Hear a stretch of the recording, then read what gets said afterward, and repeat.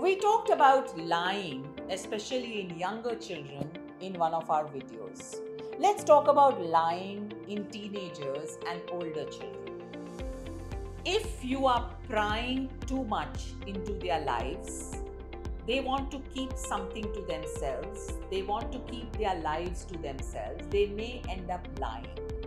So it is very, very important that you pry less and give them that space to grow, to become that adult that they are on the path to. Number two, sometimes when a child commits something wrong and the parent says, tell me and I won't do anything to you.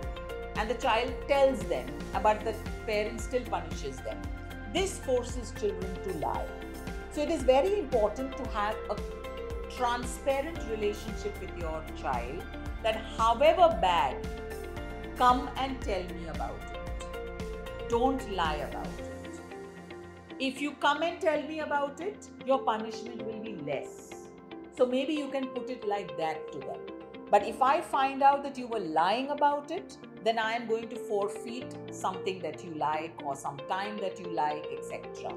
So it's very, very important that children are aware that lying is something that is not acceptable for both my parents, and lying is something that will not let me go scot-free. It's better if I tell the truth. Because if your child lies to you and gets away with it, it becomes a habit. Now your child is going to lie in every relationship that your child is going to be in.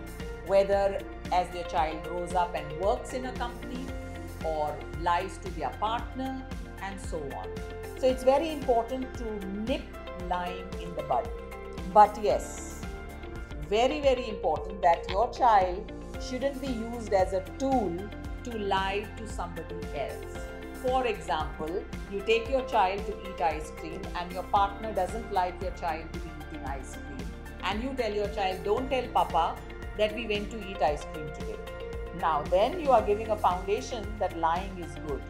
So it's very, very important that lying is a phase that teenagers and young adults go through.